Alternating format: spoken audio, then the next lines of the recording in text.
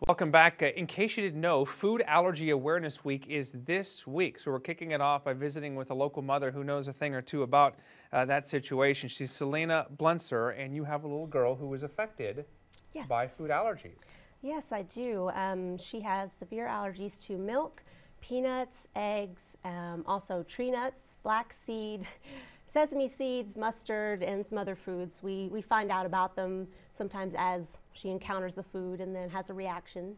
That's so probably one of the more extreme cases that I've heard of, at least for me. Yeah, well, the recent studies show that 1 in 13 children in the U.S. have food allergies, and as many as 30% of those have multiple food allergies, like my daughter. So it is much more prevalent than it has been in the past. So. When you were pregnant with her, did you know this going in? Did you realize this could be something you would deal with? No, I really didn't know much about food allergies when I was pregnant.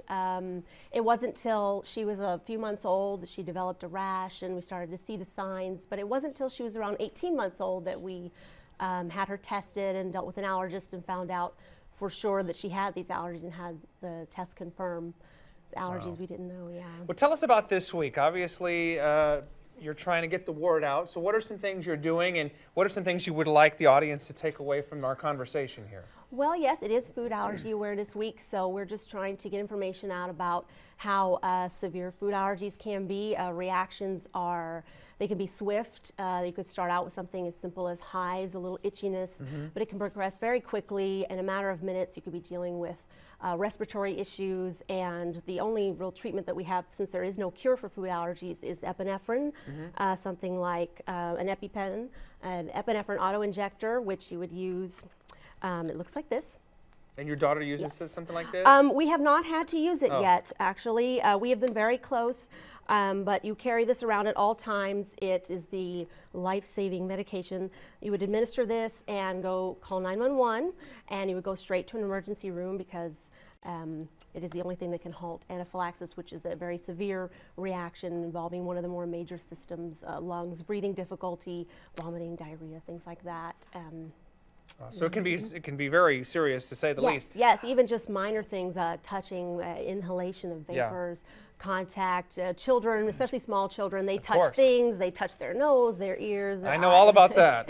Trust me. Okay, so you're trying to get the word out to parents, obviously. What about schools? I know they're getting ready to get out for the summer, but how much confidence do you have in the school systems and just being ready and protecting our kids? Yeah, well, they did just release the guidelines for the care of children with food allergies who are at risk for anaphylaxis. They came out May 1st, and they're finalizing those, and they have to be in place by August 1st. So we're looking forward to seeing what's in those, and we're hoping that they'll help keep our children safe and included so that they don't have to be so concerned with their health and they can focus on their studies.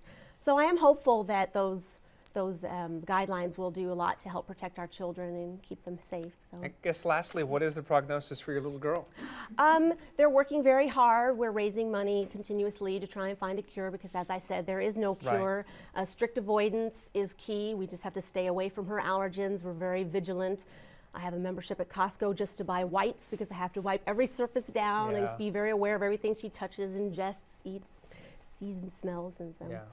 Yeah, so we just keep on top of it and just keep a mind about everything that she's in contact with. And that's what this week is all about. Again, just more awareness. If people would like more information, I know there are websites and resources out there. Yes, the Food Allergy and Anaphylaxis Network is an excellent resource, foodallergy.org, and our support group, the Food Allergy support team, is a local group.